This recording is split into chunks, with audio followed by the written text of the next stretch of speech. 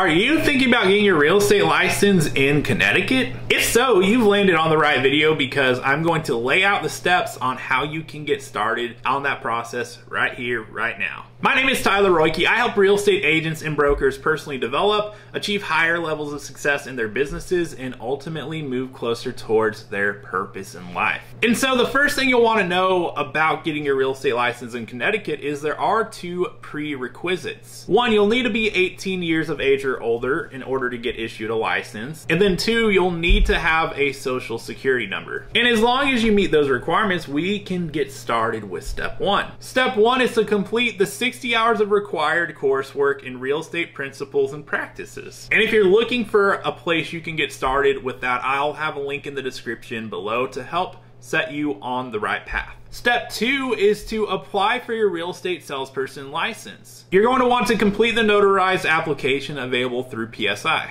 And with that application, you're also going to want to pay your fees, which includes the $285 initial licensing fee, an $80 application fee, and a $20 guarantee fund fee. Step three is to schedule, take, and pass the state licensing exam. Step four is to obtain sponsorship from a licensed real estate broker. Now, I'm not going to go into detail on exactly how to find the best possible fit for yourself in this video. However, I will have another video on my channel to help guide you through that process if you'd like to check that out. Step five is an important one not to forget, and it's continuing education. So once you have your license, once you're up and running, you're going to want to make sure that you meet the requirements in order to renew it. And the requirement in Connecticut is 12 hours of continuing education every even year going forward. So make sure you knock that out.